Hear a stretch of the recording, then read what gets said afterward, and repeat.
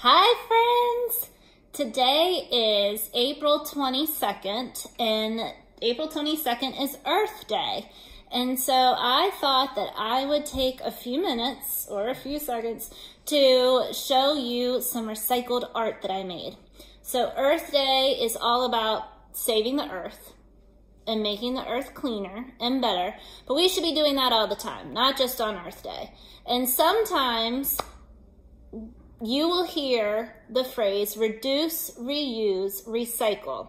So we make the amount of trash that we have less, we reuse things, and we can recycle things to make new products out of our waste, our trash.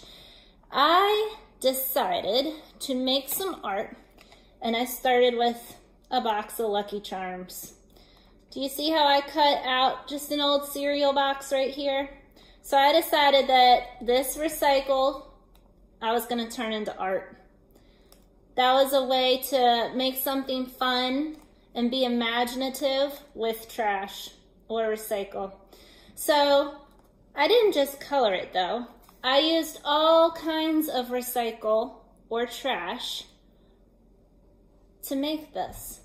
So my stem and my leaves are green magazine paper out of my mailbox. Ainsley helped me color this center right here with seeds, and I used the top to a water bottle as the middle. I also have petals where I've used poster board that came in the mail, somebody's advertisement, and then I found some yellow of the same. This was hard. I just tore it up and glue it on. It's also fun to tear things and good for your fingers.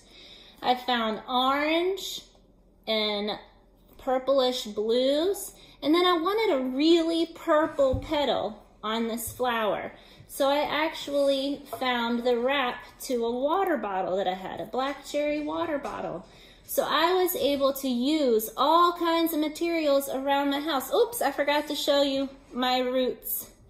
This is Easter basket grass that I glued on so that my flower would have roots, because flowers have roots. Leaves, petals, seeds, stem, and roots. Things that I used from around my house to reduce, reuse, and recycle to make a fun art project. Happy Earth Day!